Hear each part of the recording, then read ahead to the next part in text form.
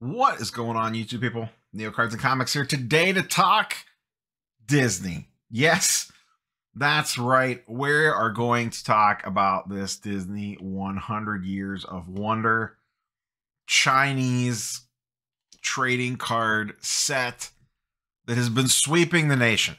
We might have to ban it like TikTok. I am no Disney expert, but we have seen stuff like this play out time and time again. These boxes started out at around 100 to 200 bucks a box, 150. And they were kind of ticking along through most of the month of March. And then they got some heat. And boy, oh boy, you could see here earlier, end of February, early March, 180, 180.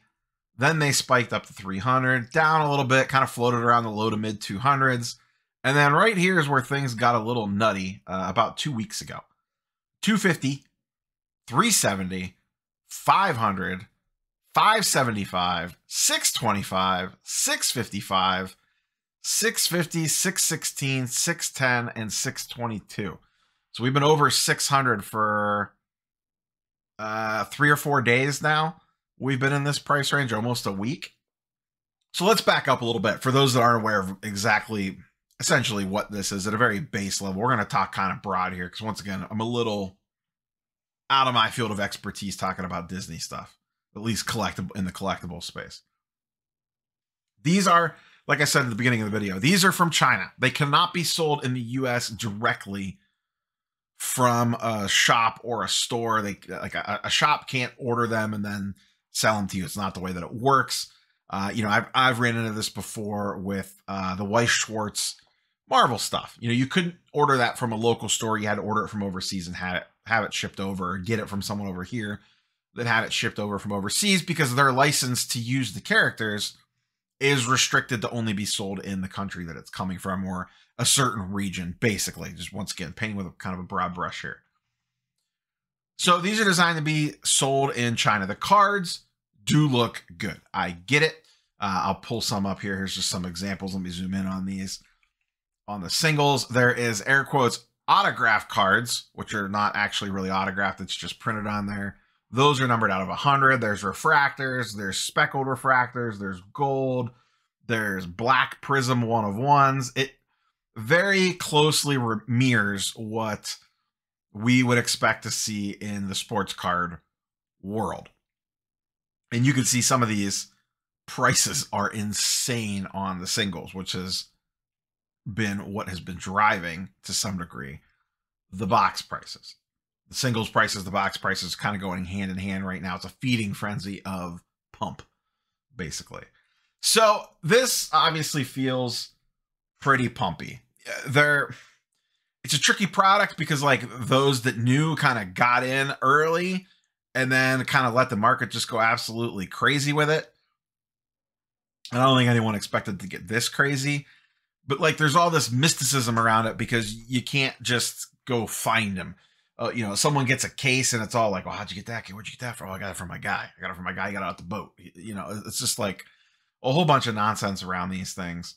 I would highly recommend, if you are kind of intrigued about this and just Disney stuff and really collectibles in general, but specifically Disney, I would go check out Pancake Analytics on IG. He's been talking about this a lot, and just collectibles in general. He has really great insights on everything. I actually DM'd him about this because I know that he follows the Disney stuff pretty closely, just to kind of see if my suspicions were kind of on point, at least, once again, kind of broad base. So this feels like the classic pump is in the air. These things are going to the moon. You'll be able to retire off of them. And there's kind of two things. At least this is me speculating here. There's almost kind of two things going on here. There's those that have a vested interest in this product doing well, pumping it up. And then there are those that are kind of pre-pumping Lorcana. So we've talked about Lorcana before on the channel. That is the new Disney TCG coming out in a couple months, comes out in the summer. That was the one that had the promo cards from D23 that in PSA 10 sold for, air quotes, thousands of dollars. This feels like it's kind of, I don't want to say softening the ground, but like, you know, lighting the fires that is going to fuel the pump on Lorcana when it comes out. Now, be careful with Lorcana. It could be printed into the ground. I don't know if it's going to be or not. I don't know enough about it at this point. But it's a TCG. It's not like there's numbered cards in there. They can run those printers until they just die. They can just print that thing and keep on printing that thing. Now, it's always tricky on TCGs of kind of managing the print runs. You don't want to put too much out there and make people mad, but you also want to put enough out there to kind of build up the hype. You know, you don't want it to be like readily available, but you want it to be like available, if that makes sense, you know, because that kind of feeds into the nature of, oh, no one can find this stuff. Oh, did you see? Oh, Target got some. Hurry up, run. We got to camp out. And it does sound like this stuff's going to be available in retail as well. Lorcana, that is, not Disney 100. So though they are two separate products from two separate companies, they're obviously both in the Disney realm. And it does kind of feel like at least some of the heat / pump, whatever you want to call it, get your tinfoil hat out, behind Disney 100 is probably hoping that this carries into Lorcana, because they probably already either have a bunch pre-ordered or have some backdoored or whatever the case might be. Who knows how the market's going to accept Lorcana, but probably out of the gates, it'll probably be super popular. My concern with Lorcana is people buy it. It goes to the moon. There's not enough out there. People gobble it up thinking it's going to keep going to the moon. And then the company comes in and reprints another massive batch and then tanks the market on it. And then a bunch of people are left getting burned. Now, if it's super popular, it'll bounce back. We see that in Pokemon. You know, Pokemon will do a reprint. They'll reprint Evolving Skies. It dents the price a little bit. And then over a couple months, it ends up bouncing right back to where it was because the demand's so high. We don't know what demand for Lorcana is going to be like. Like I said, no expert in the Disney world, but we have been around long enough on this channel.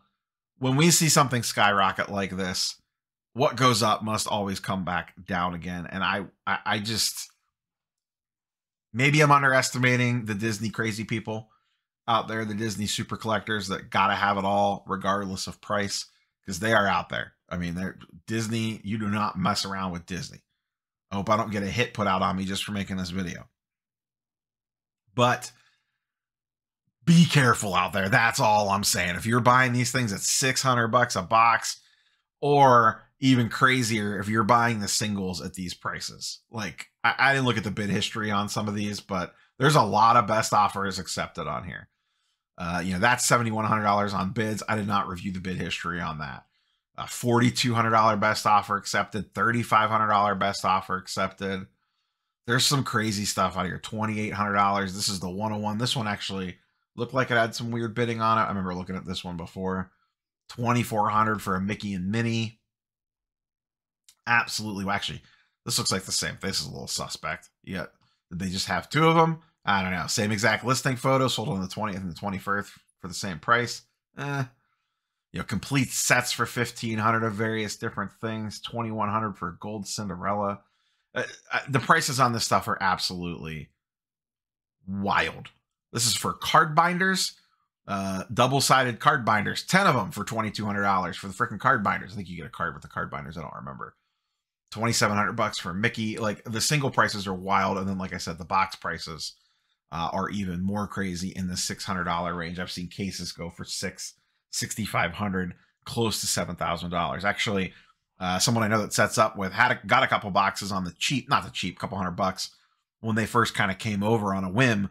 He sold one at a show for $600. It happened right in front of me at the Washington PA show this past week. So they are moving at that price, but boy, oh boy, I would be skeptical. You know, it's not for me. This isn't a product designed and built for me. I would never be tempted by this in any way, shape, or form. But if you are, just tread with caution. Maybe do a little bit extra homework on the prices and the bid history and make sure things look legit before you trust comps on this stuff. And then the other takeaway here is tread lightly with Lorcana. Be a little careful. I may try to get some boxes of Lorcana just to sit on, maybe quick flip for some tendies, maybe stash a couple away just to kind of play it out. But I'm treating that like a lottery ticket.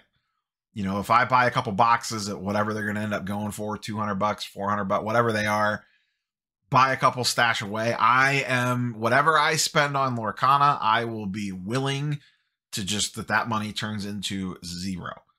So I just think that that's kind of also important to kind of keep in mind, because like I said, I do think at least a portion of this is wanting to pre-pump the Lorcana train, because people see the feeding frenzy around Chinese cards. What's going to happen when the US cards get here? Now, I will say, I do think from a pure, if I am just Disney collector and I want cool cards of characters that I like, I actually think this Disney 100 set looks way better than the Lorcana stuff, because the Lorcana stuff's going to have game text on it, you know, various different symbols and all that kind of nonsense. The artwork looks really good on them based off the images that we've seen so far. But the Disney 100, they did, to give some credit, they knocked it out of the park with the design. The images look like what you'd want them to look like. They really kind of copied everything that makes sports card parallels work. Silvers, fireworks, prisms, this, that, and the other thing, numbered out of 100, 101s, you know, case hits. They did it right. So I get how this could catch fire, but I do feel like it's kind of jumped the shark at this point. So that's kind of my 2 cents on this one. Basically, buyer beware, tread with a little bit of caution, and have your eyes open walking into the Lorcana Firestorm. So that's all I got for you, boys and girls. Be interesting to follow along to see how these boxes hold up over the next, 3 weeks, 6 weeks, 8 weeks, 12 weeks, etc., as we move throughout the spring and summer to see if they can hold at prices. They are limited. I forget how many cases they made of this thing, but there is not, like, people have figured out kind of the print runs on it, and it's not printed to the moon, so that could actually potentially help box prices stay kind of high, as a lot of people are ripping these things because the single prices are so high.